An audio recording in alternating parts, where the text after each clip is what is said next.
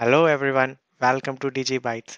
I am Vaibhav Gupta, your Alteryx expert, and today we are going to learn about another interesting tool of Alteryx, that is Output Tool. We will also learn that how we can play around with its configuration to write files in different ways. Then why wait? Let's start.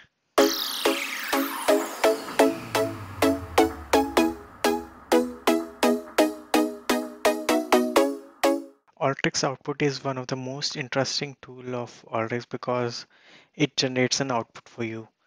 It may be in the form of Excel file, flat file, XDB file, or many more extensions. Or you can directly write it to the database, maybe SQL Server, Oracle, or any other database that you are utilizing. Or you can directly publish it to tools like Tableau, Power BI, or many other applications. It totally depends upon your requirement. But for this particular video, our focus is to see our output that has been written to an Excel file and how we can play around with the output tool configuration to generate output in different ways. So for that, let's drag in an input data set. So for that, I will drag in here a input data tool. Then I will select a file.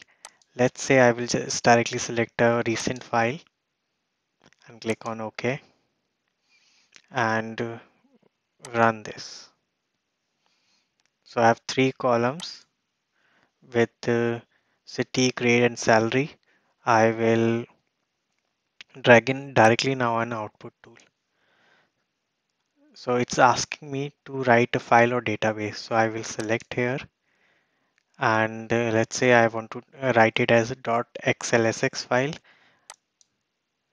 and I will select a location. Let's say I want to write it here on C Alteryx and select our name as output.xlsx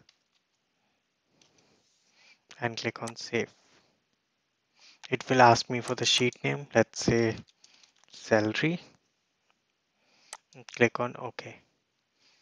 So my output is generating at this particular path, and here I have multiple configuration.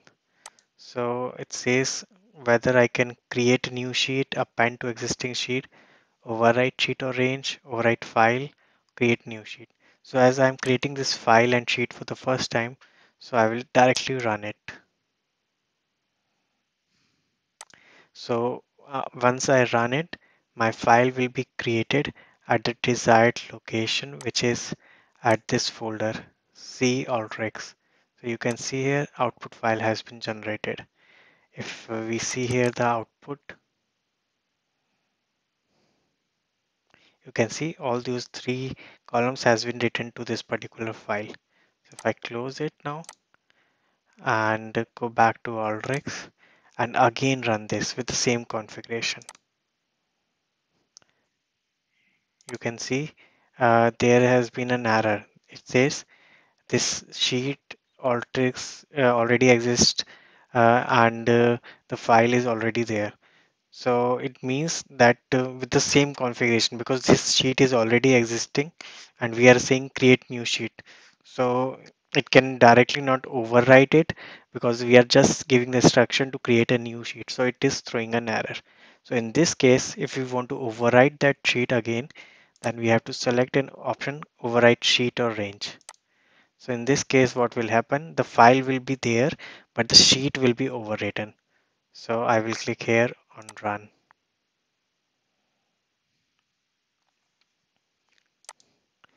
So the sheet has been recreated. Let's say now I add a sheet name as salary one here and run it.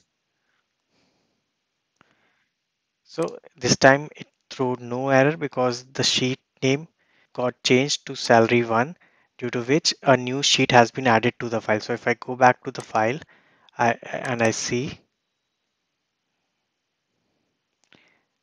I can see two sheets, salary and salary one. Now again I will close this.